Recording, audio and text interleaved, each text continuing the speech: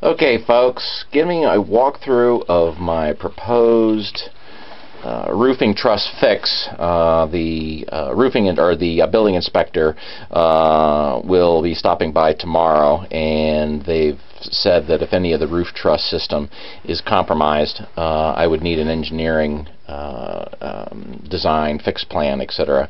And of course that's going to be a $500 consult for them to throw a couple of things together, and it's really not that bad. So I'm going to hopefully present this. I worked up this model this morning so that he can have an idea of what I'm looking at.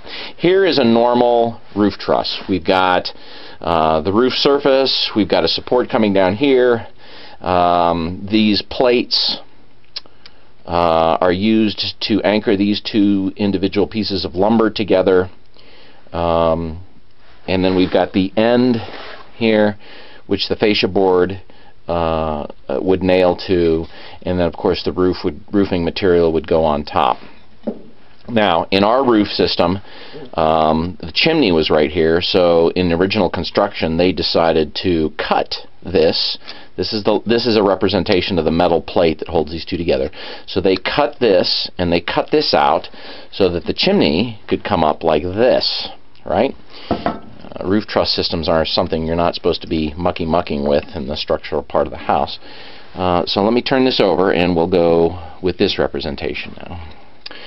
Alright, well, the chimney, the water leaked in, and this little black stuff represents rot that's on the current system now. So we have a load-bearing wall that sits right here like this, and this rot, the load-bearing wall is rotten, this is kind of rotten, and so it's not giving any support right here. In addition, the chimney's not going back up, so we have to do something to replace this, and this is the proposal. The proposal first is I have to continue the roof down because the chimney's no longer coming up through here. So I will need to take a piece of 2x4 like material. And if I can get this, remember how this goes. There we go. That, put this right on the end of that is one solid piece. And then, of course, the roof is fully supported, so if somebody steps up here on the plywood, it just doesn't collapse. We can't just have this dangling out here. And then, of course, we've got the fascia board that would go to the end of this. All right? So we need that little piece. But this is structurally not going to do anything unless we hold it in place somehow. And now my proposal is that I cut some half-inch sheets of plywood to act as gussets.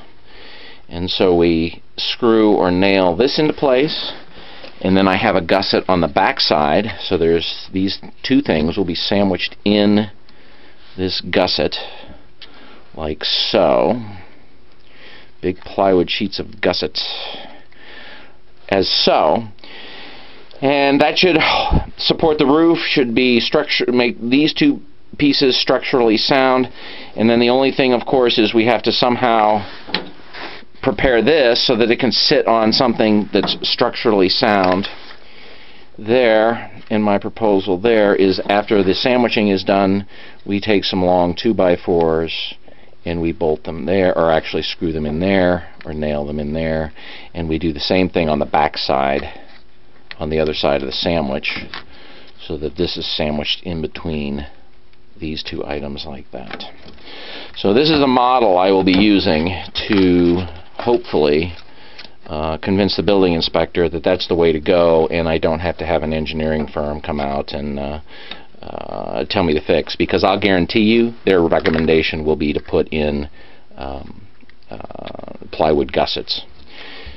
And I already have an idea, and so I would love to be able to save their consulting fee. And they're just going to put in some boilerplate and throw a couple of calculations together, probably take them all of 10 minutes, and they're going to ding me a huge amount of money. So we'll see how that goes. Always have a model. Worked that up this morning, so he can kind of get a visualization of what I've got planned. So hopefully that'll work. Thanks.